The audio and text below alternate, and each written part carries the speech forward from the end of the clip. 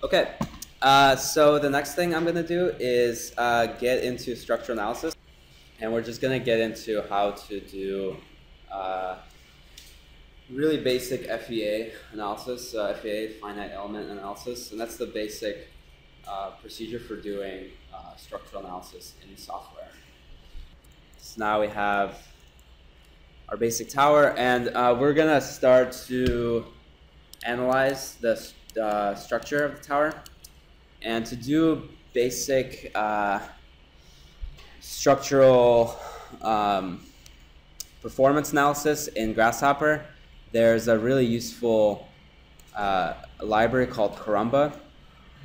And Karamba is a library built on top of Grasshopper that does either one-dimensional FEA, so that's calculating structure through rod elements, so it just takes a series of lines and calculates the structure going through those lines. So that's one-dimensional because every line just has one dimension for it to calculate structure.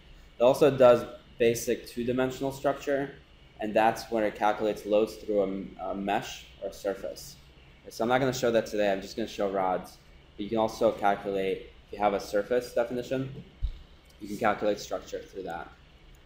All right, so what I'm going to do here is just an example. I'm going to use our favorite parametric tower,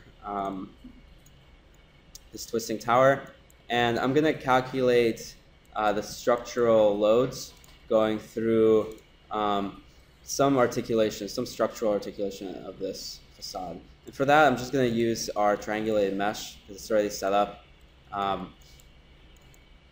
just to do a really simple example. So the first thing I want to do is I'm going to take my triangles. I'm going to extract the mesh edges. So just type in edges and mesh edges. And then plug in our triangulated mesh into the mesh edges component. All right. So here we have all of our edges. And this component will output them all as lines. And this is exactly what we want because for geometry into Karamba, to do one-dimensional analysis, we're going to just input a bunch of lines as our structural members.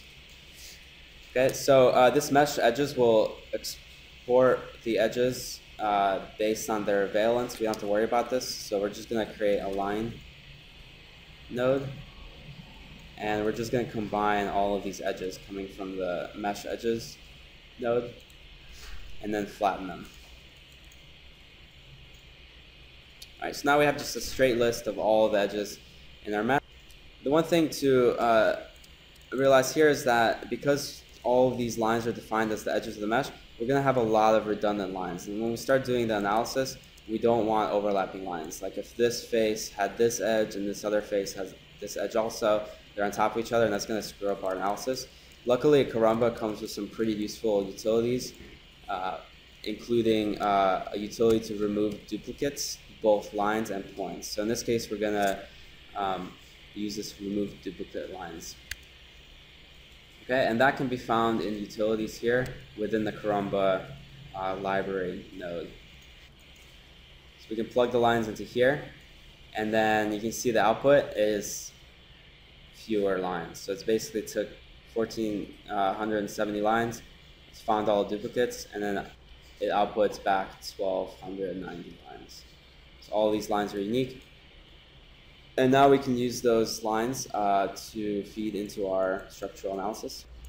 So now we can start talking about the setup of the analysis in general. If you go to the Karamba tab, it has a few categories relating to different things, different aspects of the simulation process. So everything Karamba does is simulate structural performance, but there's a few different properties or geometries that have to, or aspects that have to be defined before this analysis will run.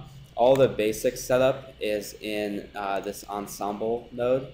This ensemble will allow you to define the structural model itself. Okay, so we have geometry in Grasshopper, but Karamba needs very specific information about what your structural assembly is. And that requires both geometry, but also requires things like material properties, the size of different members. If we input lines, it has to know what the dimension of those members are. It involves also support points, so you have to tell it which points are fixed in space, and also loads. So those are the actual forces that we apply to our model. that's going to simulate. Okay, so the basic node we start with is this assemble model node. So if you create one of these, this is our basic assembly, and this is what all the analysis is going to be based on. You can see here we can import points. So those are points that Karamba can reference, either for supports or for loads. We can import elements. So those are our beams. Support, load, cross-section defines the cross-section of each member, so it defines the actual thickness of the bars, material properties, and then other ways to reference the geometry within our assembly, okay? And from this will come a structural model. And then all the analysis will be done on this model once Karamba has this whole assembly kind of wrapped up and defined for itself. Okay, so the typical way to start is to drag out one of these assembly nodes, and then just to start specifying all these things to the extent that you want, okay? So as a minimum, you need to specify at least a series of interconnected elements. You need to specify some supports, and you need to specify at least one load. These are optional, and they come with basic presets, okay? So if you don't need to specify the material, it'll do a preset, which is something like steel, okay? But these three are a minimum to start. So the first thing we're going to do is specify the element, and those are going to be our beams. And we can't drag the lines directly into here. We need to first convert those lines into beam elements. And we do that within the ensemble node again. And Karamba has a few functions built in to create beams from lines, basically. And what we're going to do here is line to beam, right? Pretty simple. It's going to take all the lines that we pass into it, and it's going to convert them to beams.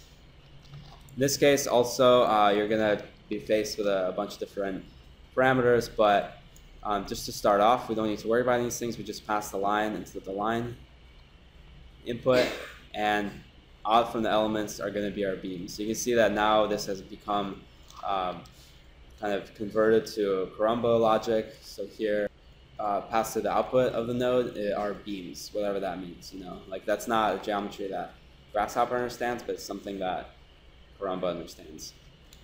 And once we have these lines converted to beam elements, we can pass elements into the elements of our ensemble. Okay, so that's a basic setup. And now, if we hover over the model, you can see that it's found 1,290 elements. Those are all our beams. And it's actually automatically figured out what the nodes are. The nodes are the connectivity between the beams. They're basically the endpoints or the points where all the lines come together. This is a basic assembly.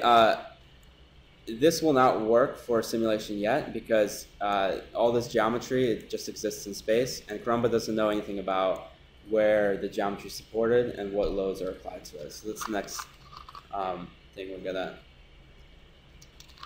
specify.